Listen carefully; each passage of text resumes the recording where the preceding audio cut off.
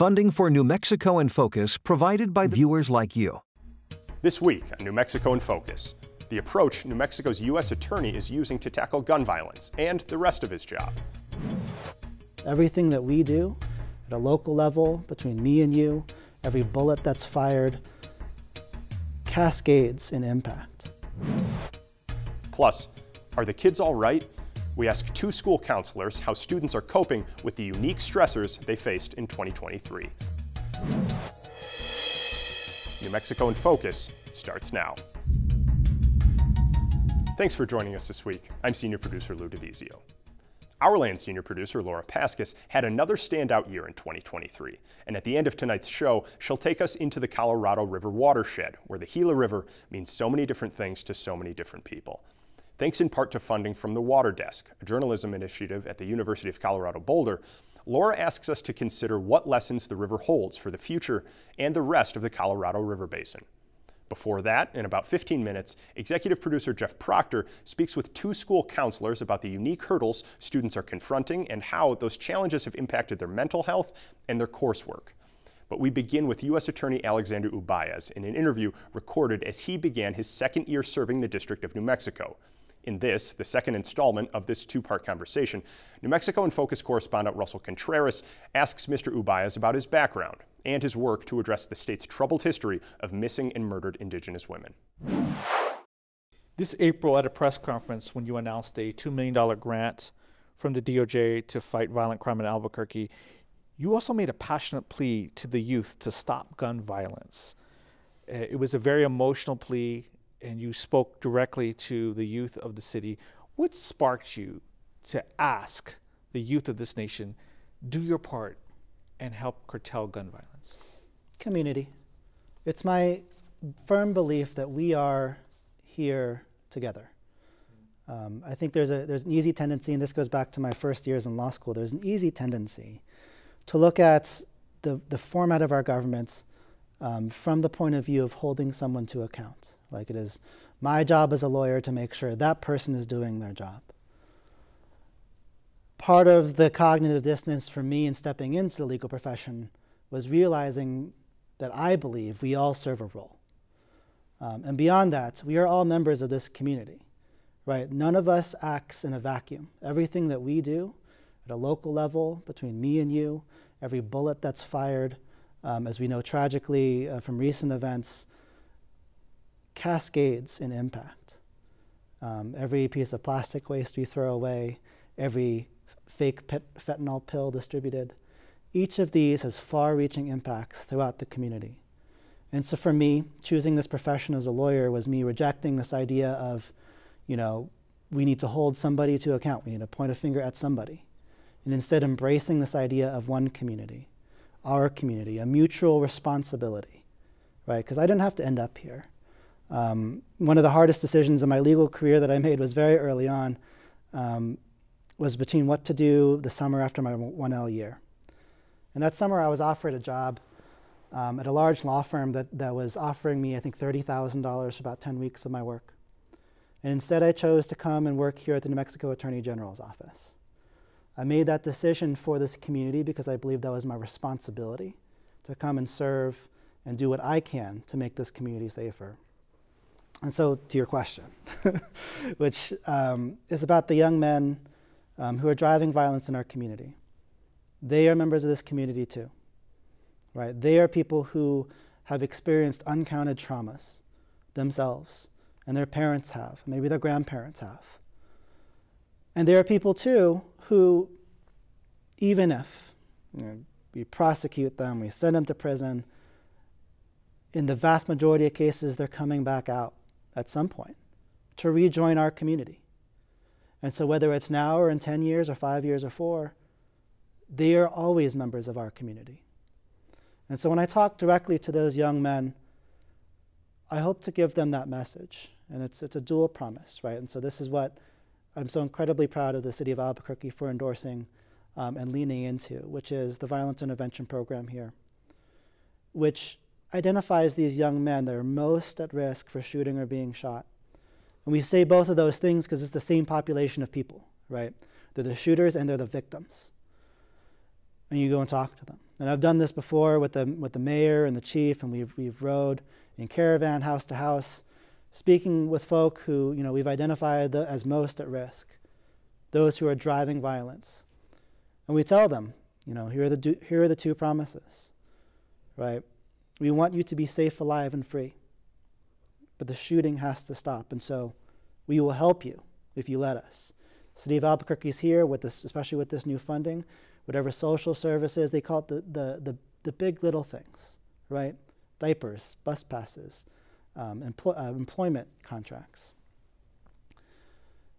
We will help you if you let us, right?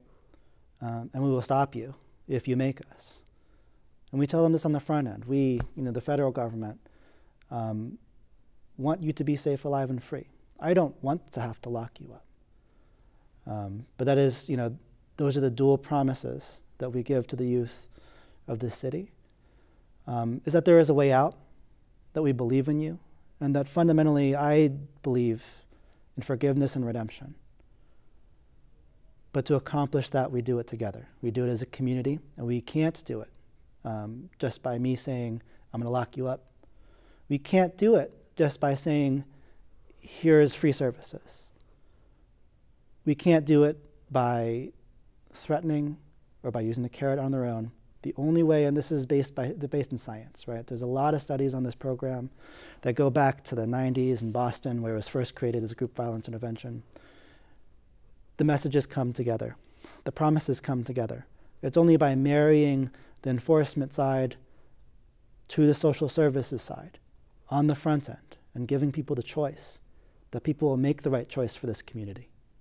On that note, sometimes local governments, especially like Bernalillo County and Santa Fe County, will lean on the federal government and say, can you help us out? Because you guys do your job. We may have holes in our system in fighting crime. But on that note, someone could commit a crime in a local jurisdiction and get 9 months. But if they do it in a federal jurisdiction on the reservation, they could get 7 years. There's a disparity there. Is there something that should be wedged in that disparity of sentencing between a local and a federal government? There's a giant disparity, and I think you've identified a couple really interesting issues there in terms of where they lie. I have never been in a jurisdictional dispute with any of the local DAs here over a case. It is because whenever, in fact, over this weekend even, I received multiple emails, hey, will you help us with this case? And that comes from the perception that I believe is backed up by the data, that when it comes to those hard cases, those truly terrible cases, we get better outcomes against those folk who need to take some time away from community. And so in terms of equalizing the disparities, and I believe you're right in those, the disparities between federal prosecution and state, or federal prosecution and tribal, the issue is complex, right? Because we operate under different sets of laws with different reasons behind those laws. And different stakeholders investing in each. And so, I didn't write the code book. It's huge. There's thousands of things that are illegal federally. Nor did I, write the New Mexico State code book or any tribal law or code book. But the interesting thing about being a prosecutor is this: I don't get to say what is illegal. I don't get to say whether someone's conduct should be a crime if it's not defined in the code book. But the most important thing about being a prosecutor is our discretion. And that is where we have our biggest impact on society. We have to always, as prosecutors, orient our discretion towards justice, towards community safety. What that means is when we look at a charge, we look at a case, as I was saying before, we don't just look at whether a law was violated. We look at whether this is a just thing to do. And then, what are the solutions we are seeking to the problem we're trying to solve, which is community safety? How do we achieve community safety using the tools that we have? For that reason, we've invested heavily over the past year in a number of programs that recognize this interdependence of our community. We've doubled the number of cases that we've sent to pretrial diversion within the district, and what that means is folks who could be charged with a federal crime, but are not. And instead, what they do is they agree to be on supervision. They agree to accept the support, the help that we offer. And if they do that successfully, they walk away without a conviction. They walk away to be productive members of our community once again, without any encumbrances coming with a federal conviction. Has prosecution under the Major Crimes Act led to justice? Yes and no, right? And so, as I was saying about discretion, the code book is too big. All federal crimes, all state crimes are not enforced. And so when it comes to what we do, we get to choose, we should choose, when to use the tools, the Major Crimes Act, when or when not to use those tools. When they are effective at securing public safety, when somebody needs a timeout, as I called it before, from the community to cool down, or when a person needs to be supported, when a person needs to enter, for example, pretrial diversion, when a person needs, for example, coming back to the community to be supported through a reentry court, which I'm actually really proud to say we are setting up this district's first federal reentry court to work with people as they return. And so we use the tools that we have to address the community safety issues that we're faced with. But prosecution alone, incarceration alone, isn't enough to secure community safety. And so that's why I mentioned the large number of prosecutors and additional resources I'm bringing to Indian country here in the district. The goal is not just to increase prosecutions. The goal is to have a holistic approach to crime and public safety. Every one of my prosecutors in that section right now serves as a tribal liaison. What that means is each of them have a responsibility to a specific tribe or pueblo, where they interact directly and interface directly in a government-to-government manner, both with their governments and their law enforcement, so that we can seek other options to pursue community safety. That includes everything from training, education, intervention and prevention work. And only by, as I said with the violence intervention work, marrying these multiple approaches together, which we can do as the federal government, can we bring safety to these communities. And last question, and I hear you talking, and it seems very clear where your heart is. And I know from covering law enforcement, to me the prosecutor was always the hard-nosed, somewhat conservative figure. Can a progressive be an effective prosecutor? Yes. I don't call myself a progressive prosecutor. I call myself a prosecutor because when a prosecutor is doing his job right, he is oriented towards community safety first. And so by using these tools and thinking as a human being who's a part of this community, and not as a lawyer who fits words into statutes and argues in court, I am fulfilling my responsibility to pursue community safety and to pursue justice as a prosecutor. And so I believe very strongly that it is our role, as I was discussing with prosecutorial discretion, to always wield that power carefully and with a mind towards the end goal. We can't prosecute every crime, nor should we. Prosecutorial discretion is a valve, and it turns only one direction. It turns towards mercy. It turns against charging people. Our discretion allows us to give people mercy. And in that context, I think every prosecutor's job is to determine what is the best way, in a very practical, common sense, empirical way. What is the best way to bring safety to this community with the tools that I have? And if I'm not doing that, what am I doing? Alex, thank you for joining us here on New Mexico in Focus. My pleasure. It's been an honor. This specific type of dialect has been in existence for New Mexico for the last 400 years.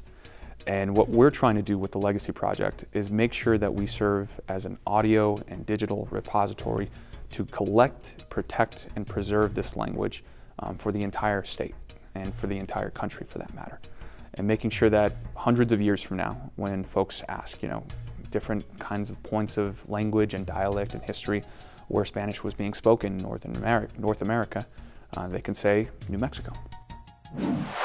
My conversation with National Hispanic Cultural Center Director Zack Quintero is coming up in a little over 15 minutes. And you can watch the first part of Russell's interview with U.S. Attorney Alexander Uballez online right now at nmpbs.org. Now, we've spent quite a bit of time over the last few months on New Mexico in Focus talking about education, with much of our attention paid to policy. But we also knew that the student experience had to be addressed. From the anxiety of coming back from the COVID pandemic to the stress that comes with the growing threat of school violence, kids dealt with a lot in 2023. This October, we decided to talk to 2 school counselors who listen to concerns like those from students every day. Executive producer Jeff Proctor asks what they're seeing in the students they work with and how adults can better help young people adjust mentally and emotionally. Brian, Devin, thank you for joining me on New Mexico in Focus this week. Thank you. Thanks for having us. As we just heard, you both work as counselors in Albuquerque Public Schools, which gives you both unique insight into how students are doing in a different way even than teachers interact with students in the classroom. I'm not a parent, but I am close with a lot of middle and high school age kids, and they have described over the course of the past few years some real difficulties that they have faced. So Brian, I would like to start with you with the big question. Are the kids all right? Are the kids all right? That's a big question, like you said. For the most part, we're trying to get them to that space, but in all honesty, many of them are not. They're struggling, many of them. A large majority of them are. Can you describe sort of the patterns or the themes that you're seeing in that struggle? What has sort of underpinned the struggle that you're seeing? Well, I think since the pandemic, we've seen an increase in problems with absenteeism and a lot more substance abuse in the school. Students just have a rough time getting to school in general a lot of the time. And if they had struggles before the pandemic, we've seen the struggles increase. So we're also seeing academic deficiencies as a result. So combined, we're just seeing a hodgepodge of large stuff they have to deal with. Yeah, issues, big issues. Devin, I know you work at a smaller school as a counselor. What are some of the things, the unique challenges that you've seen with some of the students who come to you for help? Well, I'm at an elementary level, so there's sometimes with the younger students, there's an undercurrent of hope even because they are younger and they have a lot of time to make things up and persevere. But since the pandemic, I've noticed a lot of social challenges, interacting with their peers in a way that's healthy, academic challenges for sure, which impact how they interact with their peers and how they are at school. So yes, I think the big question, the kids can be all right, but we need to all work together, and we are. I think educators, community, families, we all need to come together to kind of push them up towards all right. But right now we have many struggling kids.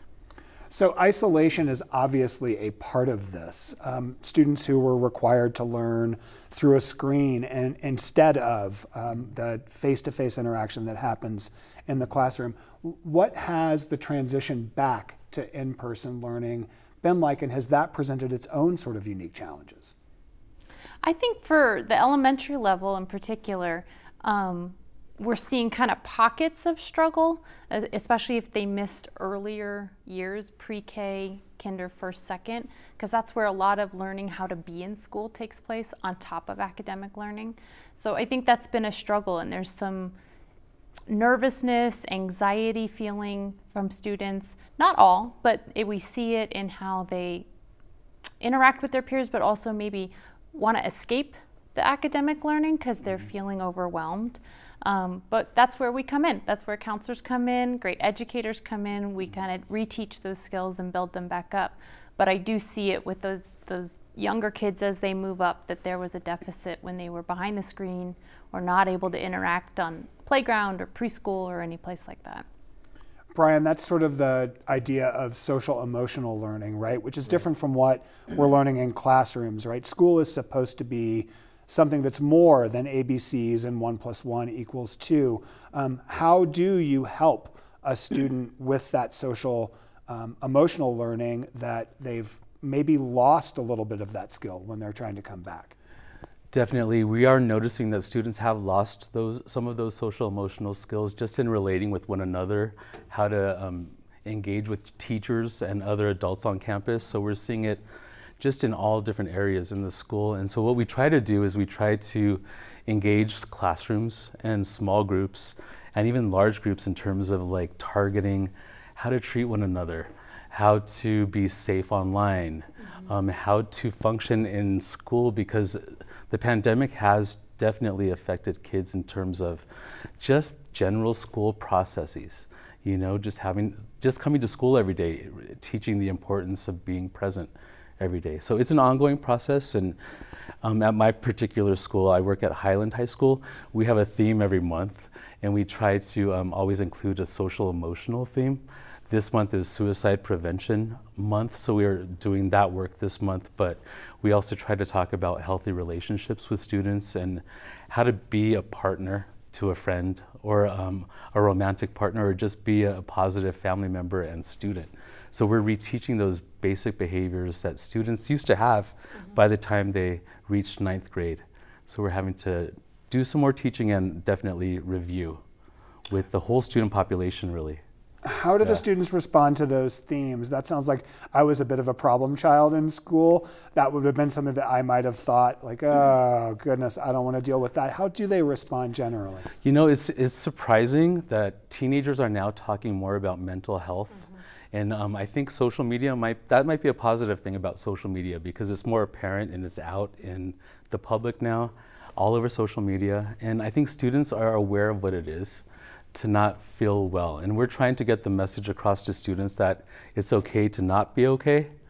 And they're taking that in kind of nicely and in a relaxed fashion. And I have noticed that since the pandemic, students are listening more intently regarding mental health issues. And there's an acceptability around it. Yes. To say I'm not okay, or to have those conversations. I think that's really starting to be more apparent. Right, there's a lot less stigma, I'm saying. And even we used to have to almost beg students at the high school level to get into therapy, because we do work with therapists on our campus. Many of our schools have community mental health professionals who are counselors and therapists who students can see. And now students are actually asking for help, which is nice, and they're receiving it a lot of the time. So it's positive. I feel like we think of vulnerability sometimes in this context as like an invitation for kids to get hurt. But the idea of vulnerability as being able to concede or admit or say without shame or stigma that I'm not okay, how do you see that with younger kids, and how do you encourage that kind of vulnerability? So I think much is in the same way you do. I mean, I do classroom lessons, I do small groups, I work with students individually, but I do hear it, that the vulnerability isn't necessarily a bad thing. But I know that when students sometimes feel vulnerable in the moment, in the classroom, in front of their peers, that's when we see behaviors. So I think making sure that we use the language, continue to make it acceptable, and so that they have the tools to speak up and say, I'm not doing okay, or I need help today, that's okay for them to say, and they don't feel shamed or bothered by it. You mentioned the theme at Highland for this month is Suicide Prevention Month. We can't have this conversation without talking about violence in schools. When I was a student in elementary school and high school, it would have been incredibly rare, almost unimaginable, to think about a student bringing a gun to school, let alone using it on his classmates or teachers. That is a reality, unfortunately, that we are faced with all the time, and we have seen in our schools here. How, as a school counselor, do you work through that kind of reality with somebody who comes to you and wants to talk to you about it? So first, we just always listen to each student with their concerns, and we definitely know that they are dealing with that fear. It's just like this generalized fear that students are carrying with them, and it's even evident by like little twitches they have. Some students have a hard time just sitting still, and their leg is always shaking, or they're needing to have some kind of stimulation. And then we just sort of like maybe dig a little deeper with students and try to get to the bottom of that fear. And oftentimes they are afraid, you know, of the violence that's happening in the community and at school, because we never know what's going to happen, right? And we hear about school shootings all the time, and there are more guns out there and that are readily available, and students know what's going on. They really do, especially at the high school level. So there is that low level of fear that's just constantly present, but we try to process it with each student that needs to talk about it. And really, they all need to talk about it because they're all dealing with it on some level. It's a horrible thing to have to adapt to. I can't imagine what that must be like. And I would imagine you don't deal with that quite as much with younger kids, but surely they're aware of some of what's going on too. And they are, and then different students have different levels of access to the news and what their families talk about. And I think I notice it more when we do drills or fire drills, or if something unexpected happens, you feel an uptick of the nervous energy in the room of, is this something serious or is everything okay? But I think that's why we practice it. That's why we unfortunately have to, so that we can do those things smoothly. But they definitely hear it, they deal with it, and there are times when it's overwhelming for them, and that's when we listen, we process it with them, and we try to make them realize, help them realize that they're safe. That they've got lots of adults around them who care, and we'll do their best to keep them safe. So unfortunately, not many kids watch our show, but a lot of their parents, and in some cases grandparents, do watch our show. So what about the kid who is doing the best they can in school, but has some of those outside stressors at home, whether it's a family member who's dealing with a behavioral health issue, a substance use disorder, homelessness? I recently read a story in the Journal about the large number of homeless students in APS. How can all adults, not just parents, but all of us, listen better to kids and find ways to meet them where they are? I think the key is being open to listening and hearing them where they're at. Depending on how old they are, the language might be different, but making those times to sit with them, to really listen to them, to ask questions, and be prepared to hear what they have to say. It really does take everyone being on board and being willing, a grandparent, a parent, reaching out to the people in their students' lives, the counselors, the teacher, to say, hey, this is happening. Can we get some support from the school? Can we get some support from the school counselor? Because we hear what we can hear, but we rely on the adults in their lives reaching out so that we can bridge through home and school and be the best support we can. Brian, are there other strategies for those of us who are not school-age kids anymore to be there for kids and to help them kind of get through these really challenging times? Well, I think I'm just going to piggyback off Devin, and what she said is just right on. Just be available to hear what students are saying. And it's okay to ask the rough questions. Mm-hmm. It's okay to ask the deep, deep questions too, like, are you doing okay mentally? Are you doing okay emotionally? Are you having thoughts of hurting yourself or others? Those are difficult questions to ask, but studies have shown that just by asking those questions can prevent many tragedies. So I would encourage people just to ask the deep questions if you're concerned or worried. And even if you're not concerned about a student, kids and teens can really cover up their mental health issues. So it's good to dig a little deeper and ask the question a couple times, not just once. Because oftentimes their common response is, I'm doing good, I'm fine. Are you really fine? Because I'm not feeling that you're fine. So it's okay to dig a little deeper. It's a follow-up question. And try not to be too judgmental, like Devin said. Just be ready to be open and affirming to what students are bringing to you, because it's a different age and we're all progressing and growing, but they are dealing with just many, many deep issues. And perhaps even like piggybacking off of what they're watching, what they're seeing, and use that as an opportunity. Like, oh, that character's going through that. Have you ever dealt with that? Or do you have friends that are going through this? Just to use it as an opener for the bigger conversation and let them be comfortable to answer. I feel like this has been a conversation filled with difficult questions. I would love to end on a note of hope and optimism. Without obviously revealing any personal identifiers or a specific kid, Devin, can you think of some stories or themes and resilience that you've seen from the students that you've worked with over the course of these really challenging past couple of years? Well, as you asked that question, I find myself smiling because I do have hope. I care so deeply for my students, and I see little successes every day. I don't think I could say one specific one just because I am at a small school, but I see little successes in students asking to go to a calming center instead of running out of the room or instead of ripping up paper. I see that as success that we can build on, that they're learning to regulate their behavior so that they can be present to make up any academic deficits or social deficits. But I am very hopeful. I think our educators, our teachers are working tirelessly, and in our school we see academic gains just this last year, which is positive and wonderful, and I see social, emotional growth. So I think, like I said in the beginning, they will be okay if we all work together and we really put this time and effort into it as we have been. We just need to continue doing it.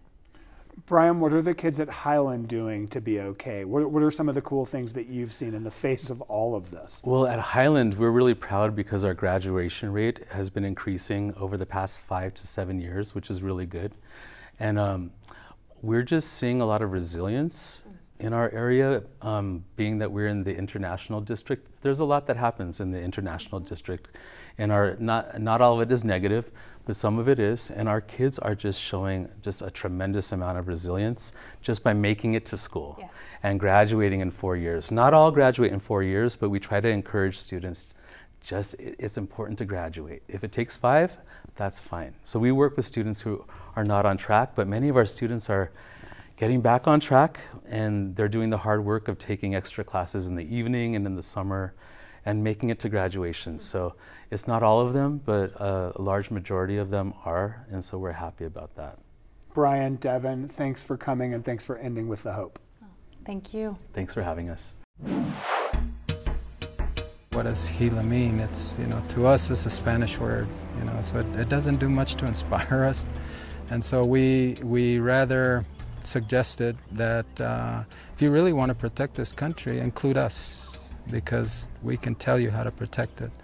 We can tell you the intricacies of the animals, the grass, the waters, the trees, the plants, everything, how they fit together and what you need to consider and how to protect it. But if you're going to break it up and just protect pieces, that's not going to work either, because it doesn't work that way.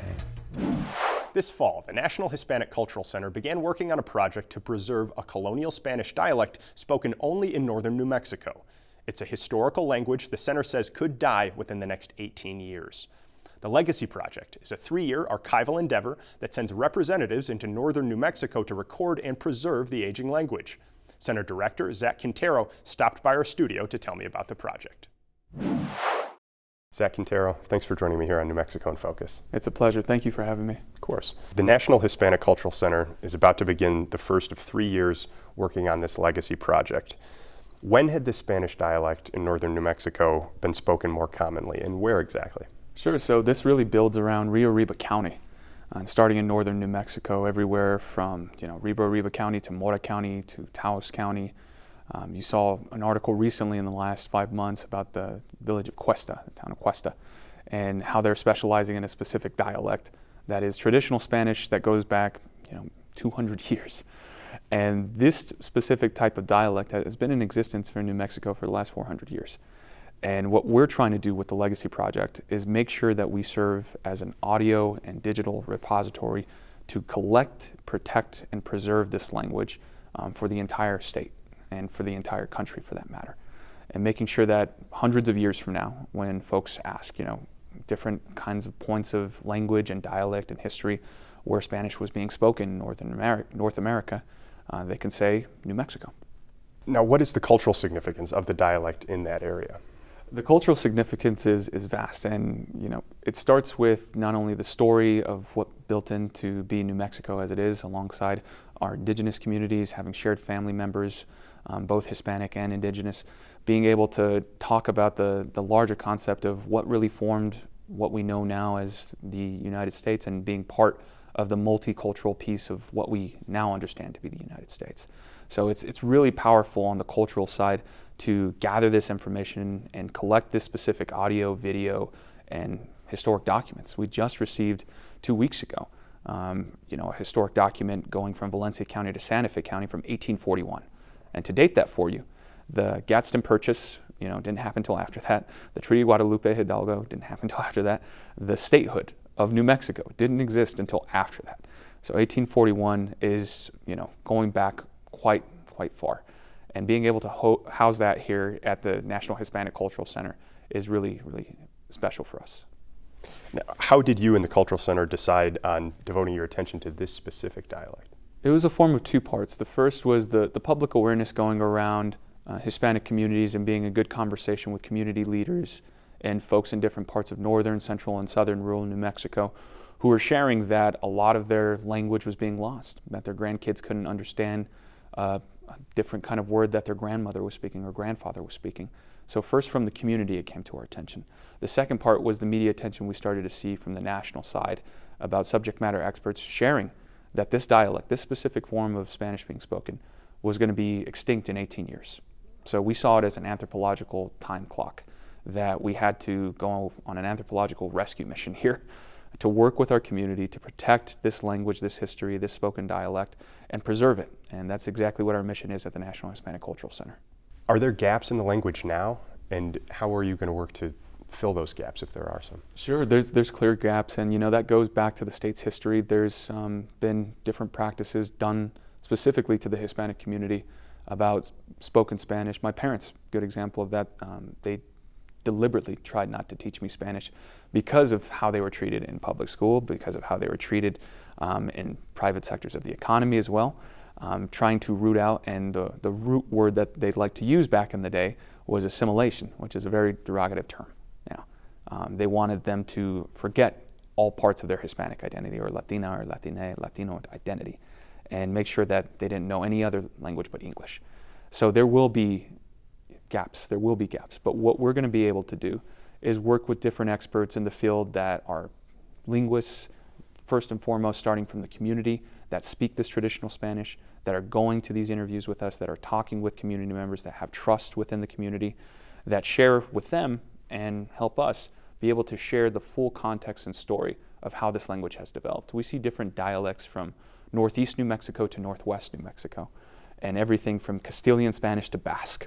And it's really interesting to see that kind of traditional Spanish still being spoken the way it was compared to the rest of the Americas. It's a really special way for us to be able to protect and preserve the full dialect in its entirety. Sure. Now, are there any words or phrases common in this specific dialect that stand apart from traditional Spanish spoken elsewhere? So the most common known one, I would say, just from the qualitative pieces that we pulled together, is plebe. So a lot of your viewers will know this word if they're Spanish-speaking viewers in that sense, and New Mexican, in particular Hispanic speaking communities. Plebe is a translation of the word gente, another parallel word of it, right? Which is people, so our people, plebe together. So our plebe, that's my person, that's our people right there. That's one of the traditional words that we've come across both in southern, central, and northern New Mexico. So we see tying trends of certain words being used over and over again. Plebe is one of them. Who still speaks this dialect? And more specifically, who do you know that wants to speak this dialect still? So the folks that still speak this dialect are, matriarchs and trusted elders of the Hispanic community, religious communities as well, protected communities that tend to be very private, and we're going to continue to respect that privacy, that have learned this language through religious songs, right? Through traditions during the holidays, through certain prayers even on Fridays, to Saturdays, to Sundays, to Mondays, certain prayers of the day. They've learned it through their religious background. They've learned it through their community gathering background. They've also learned it through plants, through naming certain things the way they're named, and sharing that and then carrying that over to the traditional language. So, how are you and your team working to gain trust in these communities where the dialect is spoken so that you can record and archive it, but also respect the people who are currently speaking it? Well, it helps first and foremost to approach it from a place of humility and respect and understanding, I have an obligation as a New Mexican, as a Hispanic New Mexican, to ensure that I look at this through the eyes that is respecting the people that are speaking it right now. And that is talking with the community first and foremost of who is already speaking it in these communities, understanding the full scope of what kind of activities happen and what involves that language, and then being able to be part of it slowly and being able to share that we want to be able to protect that specific language with them slowly. And that kind of trust takes time, but it's something that I feel that we've been able to gather over the last 6 months in a very powerful way. Our first visit was to families in Mora, New Mexico, in Mora County, in the town of Mora, and being able to talk with certain family members about the form of dialect they use with their family, form of dialect they use in the community. That's a huge first step. And also working with key institution partners like UNM and New Mexico Highlands University, NMSU, Northern New Mexico College, places where people send their kids from New Mexico. New Mexico Hispanic students attend these kids, and they are speaking this language still, but they're going back to their family members and saying, hey, we heard about a project that involves the way that grandpa speaks Spanish, or grandma speaks Spanish, or the way that dad or mom speaks Spanish, and they connect with us. So it's very natural of what the connection takes place between the community and us, but it's first coming from a place of respect and honoring the language as it's being spoken in that area. Sure. Now, you talk about a connection with the community. How will these families be able to, who are involved in the project, be able to access this information? Obviously, parts of northern New Mexico internet isn't as easy to come by as it is down here. Will there be a specific effort to keep these people involved compared to the rest of the general public? Yes, so we're taking active trips in the field, making sure we stay in close contact with communities that don't have internet accessibility or have direct conversations with us as the National Hispanic Cultural Center. We have remote sites that we're setting up through the Department of Cultural Affairs in partnership with some of our university institutions, where we're going to be able to have reoccurring interviews, reoccurring document scanning, so we can be able to show workshop practices to preserve traditional documents. Like I just mentioned, that document from 1841. That was donated to the center, and that was fantastic. And we're really grateful about those kinds of things, but we know more is out there. So we want to be able to show and share fellow Hispanic New Mexicans and different folks that have these documents how to protect their own family history, how to protect those documents so they can hold on to it and pass it on to the next generation. Or if they want to entrust it to us to protect it at the center and they can come see it, we're happy to do that too. Now, there are several different perspectives from which an organization like yours can approach a situation like this or a project like this. As anthropologists, as historians, as social linguists, are you and the center approaching it from one of those in particular, or is there value in approaching it from all three?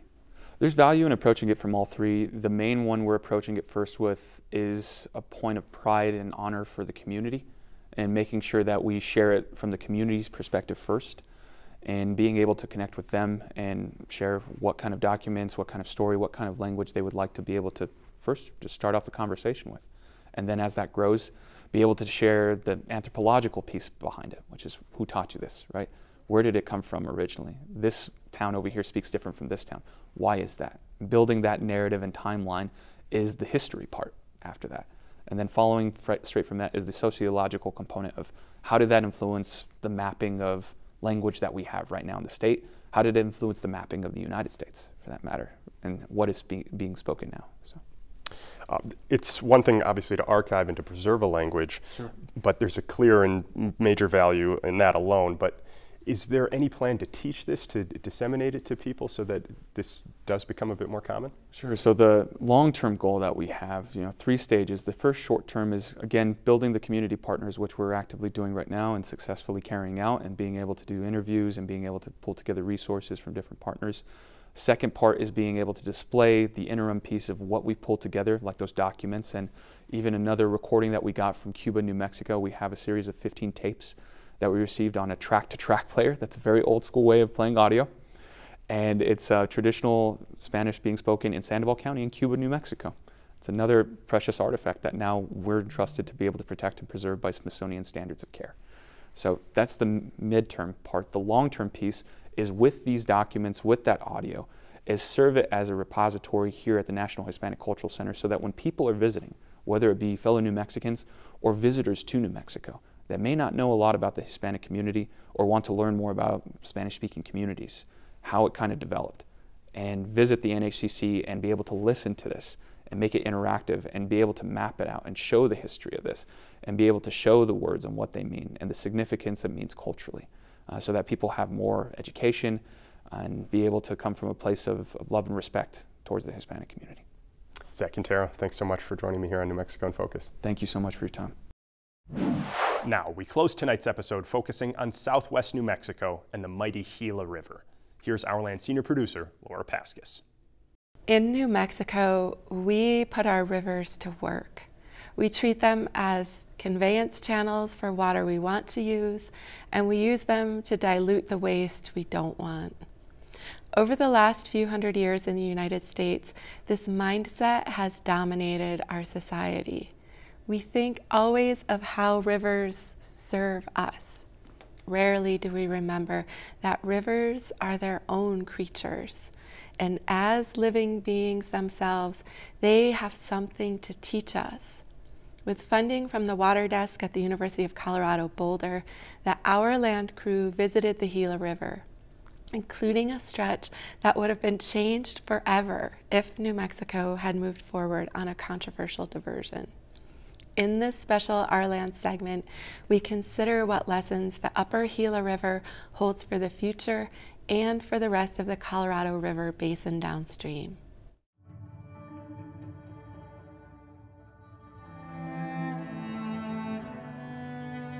Southwestern New Mexico has witnessed many battles, including over the waters of the Gila River and who gets to use them.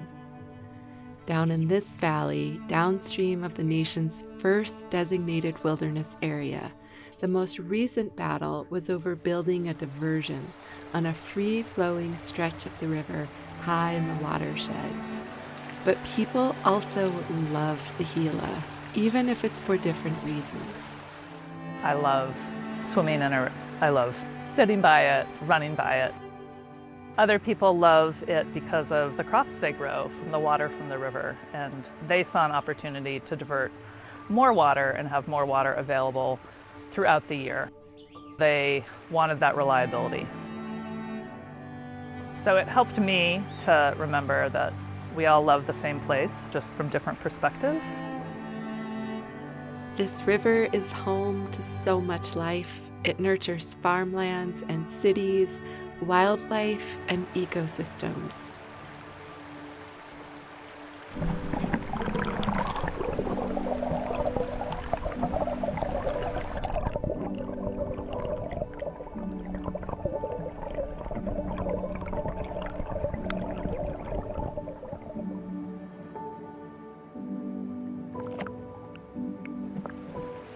If we pay attention, it also has a lot to teach us.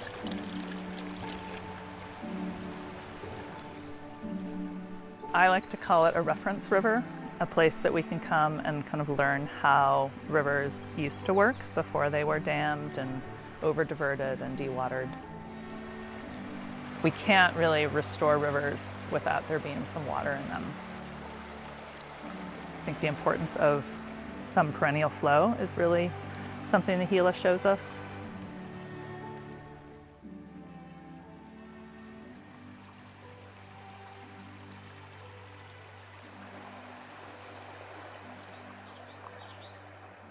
As we try to live with climate change and this increased range of flows, we're going to have even bigger floods, and we're going to have even lower flows and longer periods of low flows.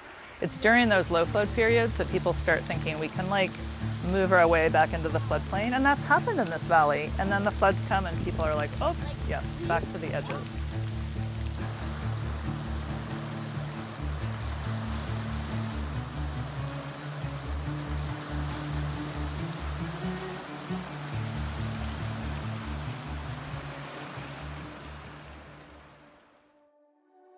The Gila is a tributary of the Colorado River, where further downstream, major cities and big irrigation districts vie for water from the Colorado's declining flows and dropping reservoirs.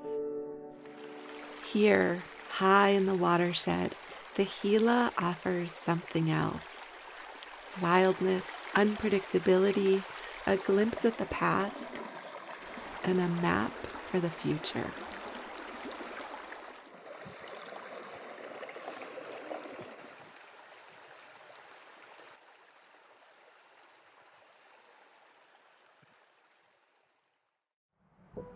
Before white settlers started farming along the Gila, this was Apache land. We refer to it as Ndebena. Shai Mbatsu Nabetin Shima Wicho Chita Tsihetnde. Growing up, Joe Saenz' mother taught him about water. She would talk about water as a spirit, like my grandfather used to talk about trees, like they were people, you know. Even though we live in the kind of country that we live in, as the dialogue goes, you know, we had hydrologists. We had people that understood water, where it was, how to get it, what was good, what was not. And so water has always been one of those elements that should be in balance with everything else. Now more than ever, we need to find balance. Here, there's still a place to learn. What does Gila mean? It's, you know, to us it's a Spanish word, you know, so it doesn't do much to inspire us. And so we rather suggested that if you really want to protect this country, include us, because we can tell you how to protect it. We can tell you the intricacies of the animals, the grass, the waters, the trees, the plants, everything, how they fit together and what you need to consider and how to protect it. But if you're going to break it up and just protect pieces, that's not going to work either, because it doesn't work that way. Breaking a river apart from its land, dividing a river into stretches, splitting the parts of a whole into whatever humans want at the moment, that doesn't work, or at least it doesn't work for long. I asked my elders, I asked them, can you tell me about what this place was called? You know, because some of those names we've lost from how we were scattered from this country, we've lost those.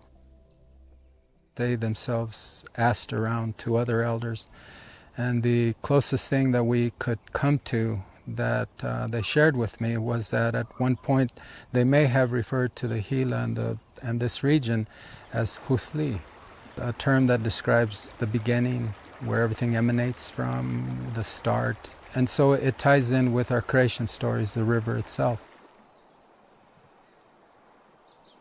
Saenz says that for the Apache, culture revolves around change. But so many of the changes he sees today around his home and when he leads outfitting trips into the Gila, those are different.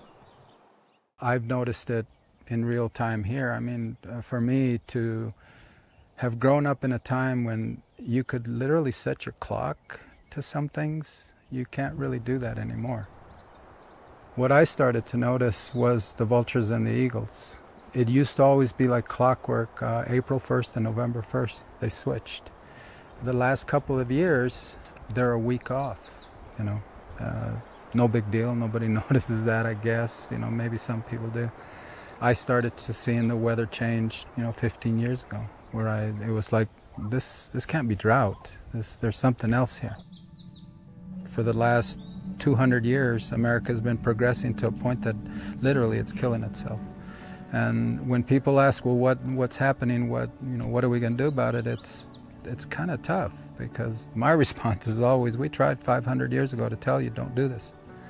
We told you 300 years ago. We told you 200 years ago. And when we told you 200 years ago, you put us in jail. And so you're not listening to the change. To survive this warming world with its droughts and fires and floods, we need to change.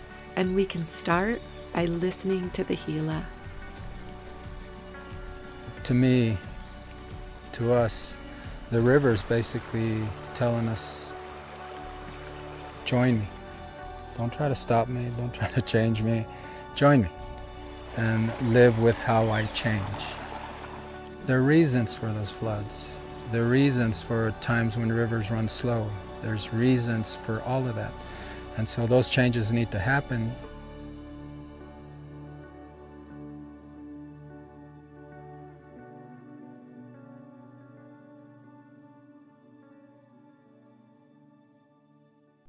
Thanks to Laura, our production team, and production manager, Anthony Lostetter, for all of their work on that beautiful piece.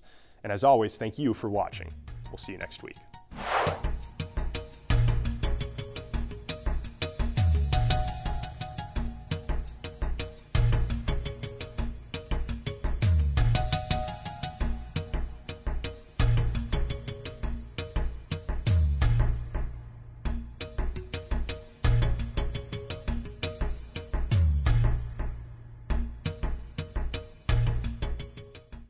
Funding for New Mexico in Focus provided by the viewers like you.